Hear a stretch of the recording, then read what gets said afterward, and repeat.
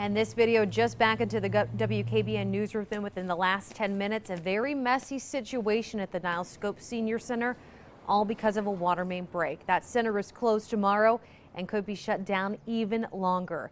That water main break sent water gushing onto State Street in downtown Niles. A volunteer at the Senior Center saw it and called it in. The water department has shut off the water and firefighters set up some sandbags, but that damage already done, flooding the front of the Senior Center. The co-manager says it's a pretty sad sight. That was full of mud. That was muddy water, across the whole front here. And my main concern was to get it up to save this tile. The closure hurts even more since Monday is usually the busiest day at the Senior Center. Co-manager thanked her volunteers for helping out, but says the building will stay closed until they can repair those damages and get the water lines fixed.